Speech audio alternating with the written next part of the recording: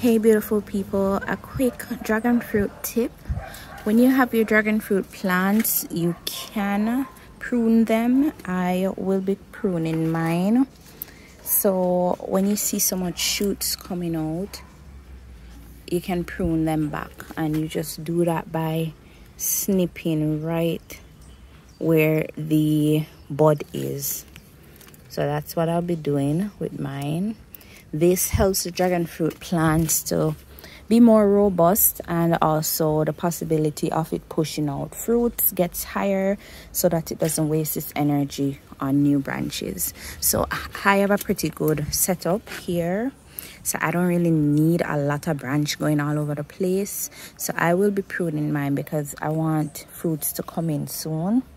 So I'm gonna put down the phone and do some pruning, and also show you guys how I propagate. So I'm going to use these cuttings and show you guys how I do my propagation. All right guys, soon come. Okay guys, so I have 6 cuttings here that I got from the mother plant, and I am just going to leave them here for about a week.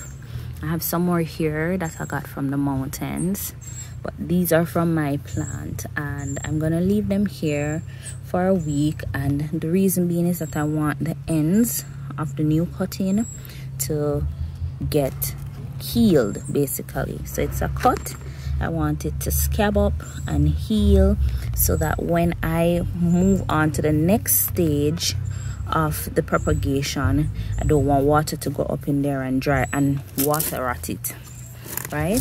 So this is the next step. The next step is to have a container with soil. Doesn't have to be full all the way, and you just put the cuttings in there about an inch or so, and you water this like every week.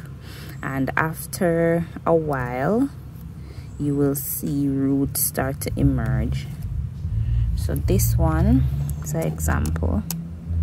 You see those tiny little hairs at the end? Those are roots coming in. Let me see if I can show you. So you see the roots there coming, right? And I'm just gonna leave this one in there some more and let it be way more established. And this would be the second to last stage. And then after now the roots are fully established, I move on to this phase here where I pot them out. So these guys have properly established roots, and these will be available by the end of the week. I just want it to be more established in the pot, and they're good to go. Some are already giving me new growth, so this is a sign of a healthy cutting that is ready for its new home. And after you have gotten your dragon fruit, they're going to take off like this, and they will need some sort of support.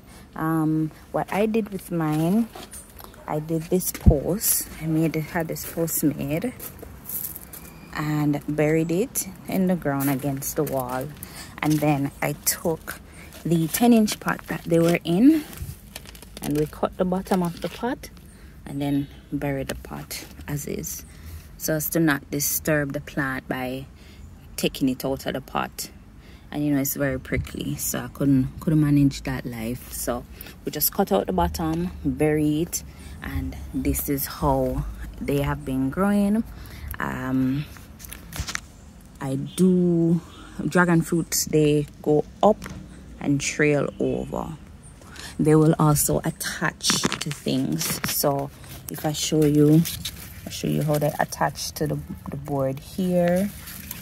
Let me show you how they take roots out as well, and they have attached themselves to the wall.